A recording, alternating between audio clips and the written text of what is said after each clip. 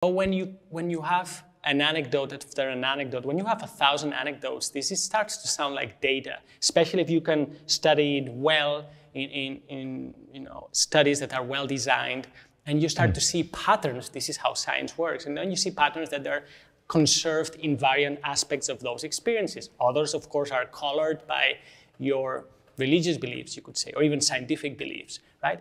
So these anecdotes are not just anecdotes. There's a lot of data so far, and now we can address it from the neural side of things, and we still don't know. But I think the relevant thing to say about this is, what's a brain? If a brain is a productive organ of consciousness, or as William James put it more than 100 years ago, if it is a permissive organ. And so out-of-body experiences and near-death experiences, given the data that we start having, suggest it's more the latter. It's a permissive, it's a filter more than a productive organ of these things we call mind and consciousness.